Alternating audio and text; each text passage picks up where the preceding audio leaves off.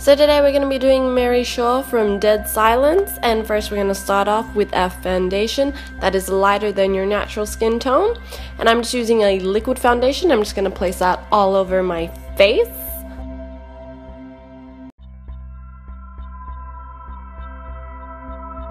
Then once that's done, I'm taking Ben Nye's concealer wheel, and I'm going to be using the orange base concealer and the yellow base concealer. First with the orange, I'm just going to wipe that backwards and forwards through my brow, and then use a brow comb to just comb through the concealer. And then I'm going to pat the yellow concealer over the top. Now this is just to lighten up your eyebrows. If you have darker eyebrows like I do, this isn't to completely block them out. And then I'm going to take the Ben Nye loose powder in the color Fair, and just with a big fluffy brush, we're just going to put that all over our face, including our eyebrows, just to set everything in. And then I'm going to take a piece of tissue paper, and then I'm going to break it in half so it's one ply. And then I'm going to start ripping it into random little pieces. And then I'm going to take some liquid latex, and then I'm going to apply that to my face with a Q-tip. We're going to have 2 wounds on the side of our face, chin and forehead, just like Mary Shaw does have. And this latex and tissue method is going to replicate the dead skin that is torn off Mary Shaw's face. So once you put down the latex, you're going to press the tissue in on top. Make sure you get it bunched up and crinkly so it creates more of a skin effect. And then we're going to go back over the tissue with a layer of latex, and then we're gonna wait for that to dry. The best way to tell when the latex is dry is when it goes from white to clear.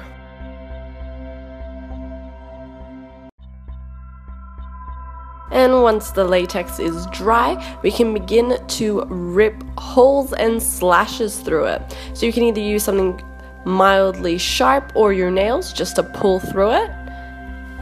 And this is just going to create more of a realistic look.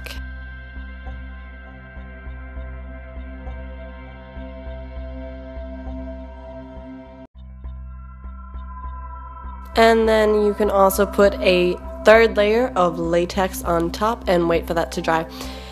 And then on a angled fluffy brush, we're going to take the color beige pink from La Femme, and we're just going to start contouring our face to make it look thin and ghastly.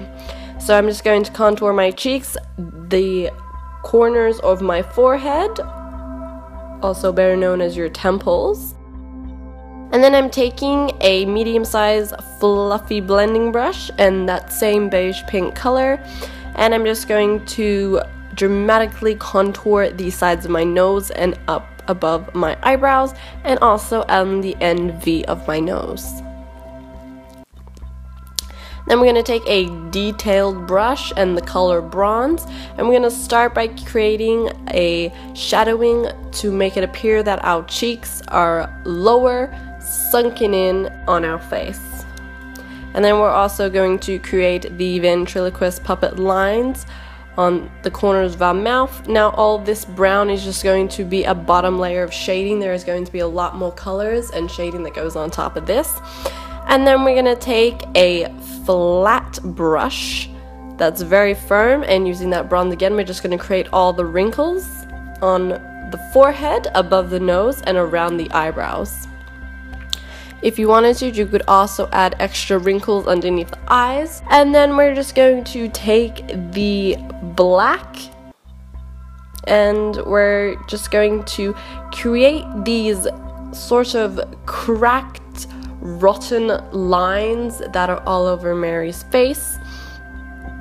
It's best when doing things like certain makeups like this that you have a reference picture right next to you, so you can get all the lines and detailings exactly the same as the character has, which is exactly what I'm doing here. So I'm just following all the lines and cracks on her face, and then taking that same medium fluffy blending brush and the same black, we're just going to create basically like panda eyes. So we're just going to put it over our lids and then blend in a circular motion all throughout our socket.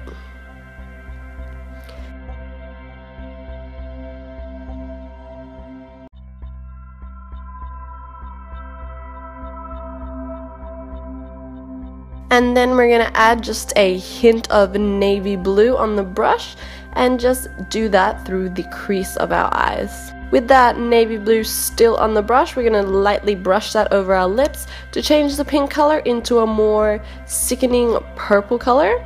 And then we're going to put a dab of the black back onto the brush and further define underneath our bottom lip and to create a sort of creepy smile.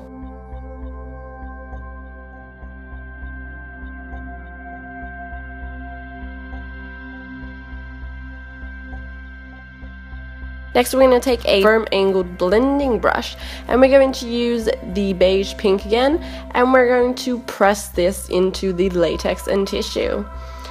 So this is going to blend it more into the color of our skin tone. And the reason you're going to use a firm blending brush is so that you push the pigment into the actual latex itself rather than just brushing it all over the top. And then we're going to take that concealer wheel again from Ben Nye, and then using a concealer brush, just fill the insides of the wounds we have created. And this is just going to help the pigment stick better and kind of clump together and create a very ghastly look.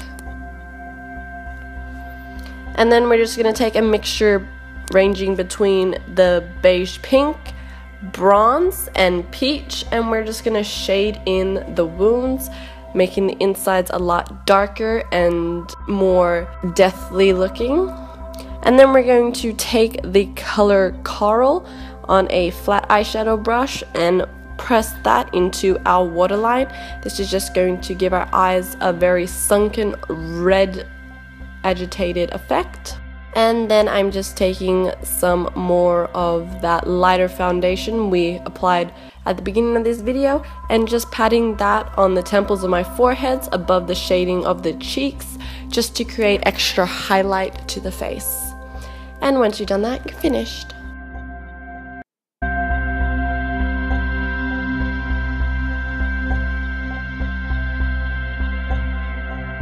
Beware the stare of Mary Shaw. She had no children, only dolls.